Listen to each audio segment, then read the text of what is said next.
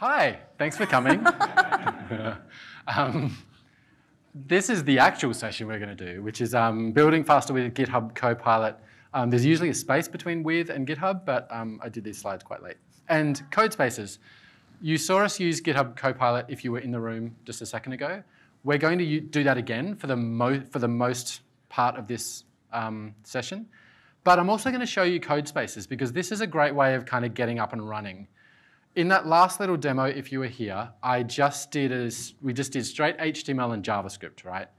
But we might want a little bit more code. Like we might want an actual working thing that you can deploy to a server that has some server-side code and stuff like that. Now, I might not have the things on my machine to do that work. So instead, I'm going to spin up a code space, which is like a development environment in the cloud fit for purpose for a particular task. So we are going to do, what are we doing? We're doing a Next.js application. And we'll tell you what we're actually going to build in a sec. But, oh, yep, that's right. We have no slides. So GitHub Codespaces are your development environment in the cloud. The great thing is if you want to try these, you can spin up a code space from any repository. And it will start with the universal image, which has a ton of stuff installed. But if you just want to play, if you go to github.com/codespaces, that is all of the code spaces that you own and all of your orgs own that you have set up. So all of the existing code spaces, but there are also all of these templates, these quick start templates, including this one, GitHub Copilot, that just lit up today. Yeah, today. And that contains, does it contain rock, paper, scissors? Or is Not it anymore. Not anymore.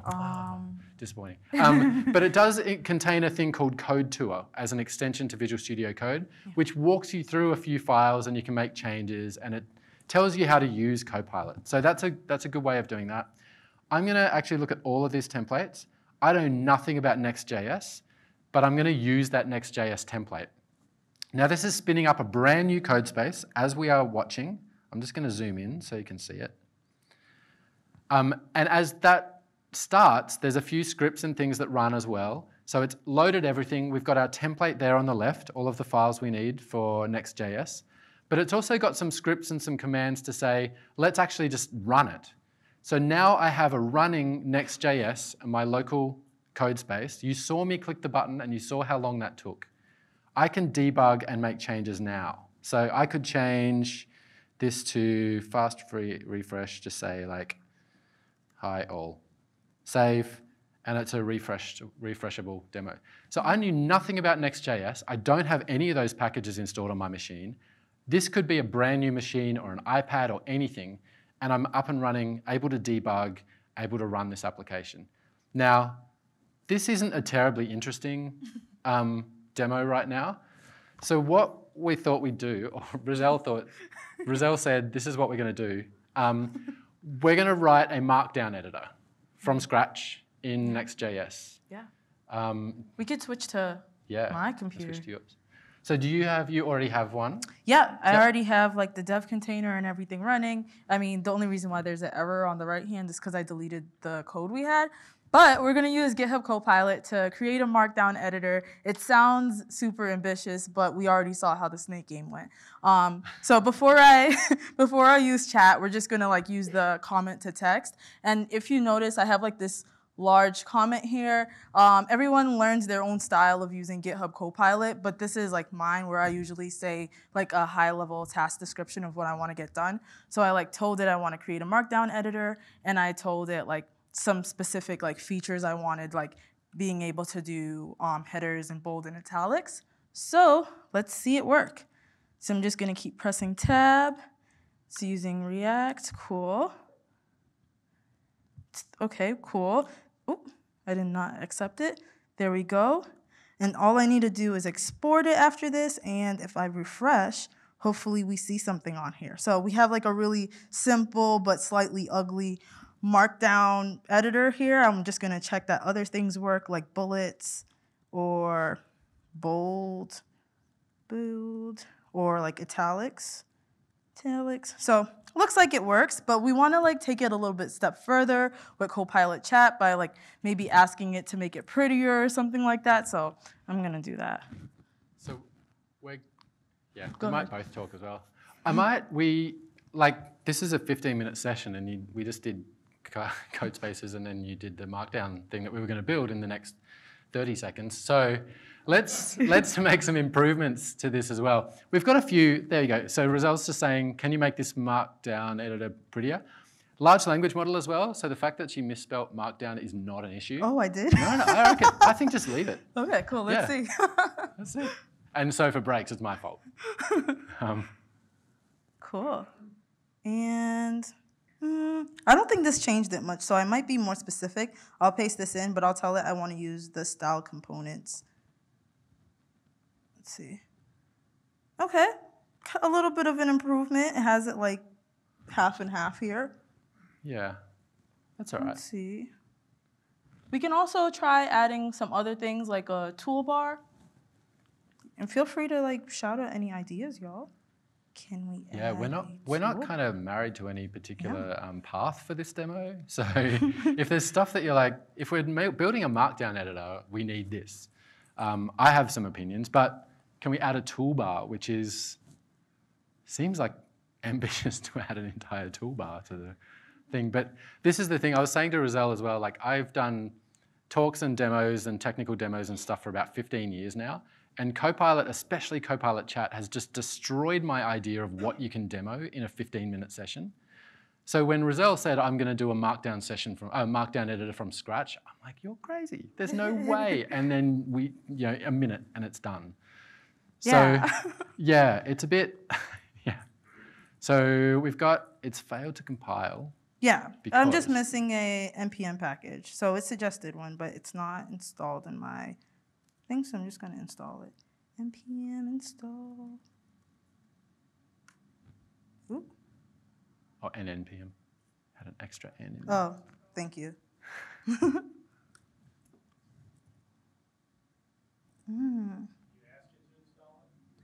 I don't know. Wait. It's just might give me the commands. You think it would? You can ask, how do I install this? Can we use? Yeah, I'll go ahead and ask that just so we can see. How do you install? But I think I'll move to style components because that might be easier. But just so we could see how this goes. Yeah, so as we can see, like at the top, it's going to say you can install it by running this. But I'm going to say, can we use styled components to style the Markdown editor? You may need to spell that one right, maybe. I mean, also maybe not. Like it might be smart enough to be like, oh, you probably meant that. No, but thanks for catching that. We're good. All right. This should work. This looks a little better. Let's see. So I'll add this underneath. Oop. Actually, I'm gonna copy and paste the whole file into it. That's what I usually do. You have any suggestions? But I usually like copy and paste the file into it. So I'm gonna say, can you add the style components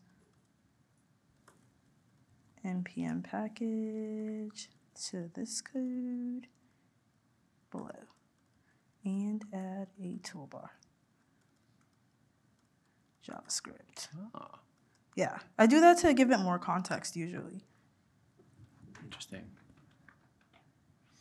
This is so Roselle and I obviously use the tool completely differently, or sometimes differently. Like I wouldn't have thought to do that, but it's a great way of like forcing that context.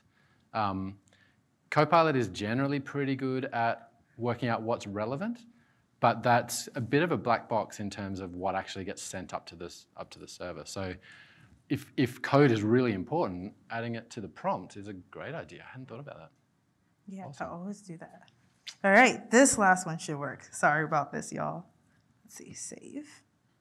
And it could be missing something if there's any extra. Failed to compile. It's still using that? Refresh. Still using that one? Line 2? Oh, thank you so much. Sorry, guys. No. I'll take out all the flaw mentions.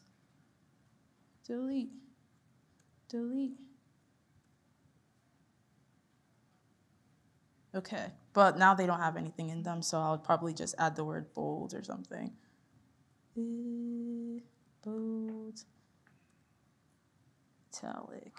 Yeah, Copilot's already noticed what you're doing. There we go. Which one is this one? Heading. There we go. Sorry that took so long. Yeah. And now we can see that. Let's see if we click it, if it would add italic text for us. There we go. Any other ideas in this? 4 minutes? 4 minutes of left? time. We could do a lot. Emojis? Let's go. Tables? Let's go. Let's see. Okay, let's see what we can do. All right. All right, let's see. I'm going to, just to avoid the NPM packages and installing, let me ask if it could do it in Unicode. Can you add emojis in Unicode to my Markdown editor?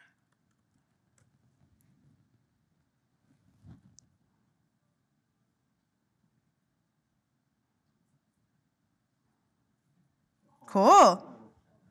Awesome. So all right. Go ahead. It looks like what it's done is, looks like what it's done is maybe misinterpreted what you were asking for, and it's changed those titles to emojis. That's true. Oh no, it added I was extra. wrong. Yeah, it has the Oh, toolbar buttons for the just bold and formatted yeah. it more nicely. Yeah. Okay. Let's go. Let's see how the emojis even work with this. Nice. Yeah. That took less than a minute. So how about you did tables as well? The tables. Let's see. I'm kind of nervous for that one. Yeah, tables in Markdown is tricky. Can you add Markdown support for tables? Or sorry, should I say support for tables in my Markdown editor? Can you add support? Yeah. In my Markdown editor. Let's see. Ooh, it's That doesn't look weird. right. Let me try again. How? Can we add a tables to my, or a tables button to my toolbar maybe? Okay. Let's see if it can actually render tables. If it just knows. Button to my toolbar. Yeah, that might be better. React Quill. Okay, hopefully this can. Oh, okay. So we've hit a talking point. Yeah. Copilot Chat is still a technical preview, I believe. Is that right? Is that the correct term? Yeah, it's still a technical preview. So it's continually being improved on the back end, and there are filters in place that can sometimes trip up when you don't want them to. So that was a case of it being blocked by one of the filters for I'm not sure what reason is the honest answer. Yeah. Does it mean we probably hit the token limit? It might have, although generally I think what they try to do is stay within a token budget. So when they send the prompt up, when they get it back, it's going to stay within whatever that budget is. It's more likely that there's, what's that, sorry? The count. Yeah, if it sends all the history. So when Copilot, like the original Ghost text, builds its prompt, it gives itself a budget that fits well within that token limit. So it adds more things that it thinks are relevant with different levels of priority, and it will send them up as the prompt to Copilot, and then that gets the response. What is likely to be happening with Copilot Chat is it's doing the same thing. It's building that prompt and sending it up. But what's happening on the server side is there are a number of filters, like it won't give you anything back if you use bad language. There's a bunch of other stuff that it does. There's probably a filter that's kicked in that wasn't supposed to. So I don't think it's the token limit that's doing it. It's just kind of coming back with that. Have you got tables while I was talking? No, I decided to try if it would do dark mode and light mode, but it didn't. It's just changing the word. Yeah. All right. Well, I can see on the timer we've got like 15 seconds left, Yeah. so we might call it now. What I will say though is we are repeating this session in 4:30, room 4:30 at 5:15, 5:45. So if you wanted to see it again, or you wanted to tell some of your colleagues who are here to go to that one to see this and ask for the hardest thing you can imagine, please do. But yeah, thanks Roselle for taking that on. Thank And you. thanks everybody. Thanks y'all.